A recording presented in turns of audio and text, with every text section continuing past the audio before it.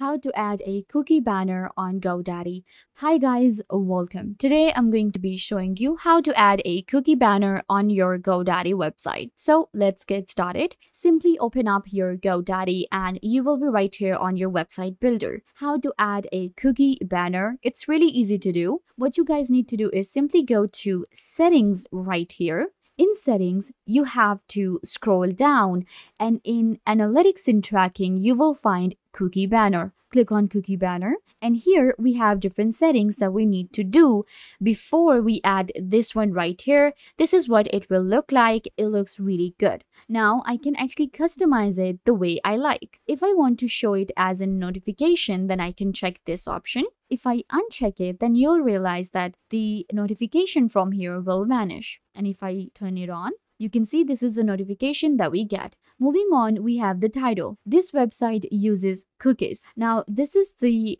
title right here. But if you want to change it, you can change it however you like. Just enter your text right here. But I think this title looks good. And then we have our customized message right here. A message is already created for you. We use cookies to analyze website traffic and optimize your website experience. By accepting our use of cookie, your data will be aggregated with all user data. So this is the basic text you're getting, but if you want to change it, you can go ahead and do that. I think for me, it looks good. Moving on, we have accept button. So this is the button that people will be using. And if you want to change the text, such as click here, I agree, then you can just go ahead and change from here. Let's actually go ahead and change this one. I agree. And then we have a decline button as well. If you want to give your user the freedom to decline, then you can go ahead and check this one. And it will give them a decline button. And again, I can simply go ahead and change the text as well. And then we have advanced tracking option.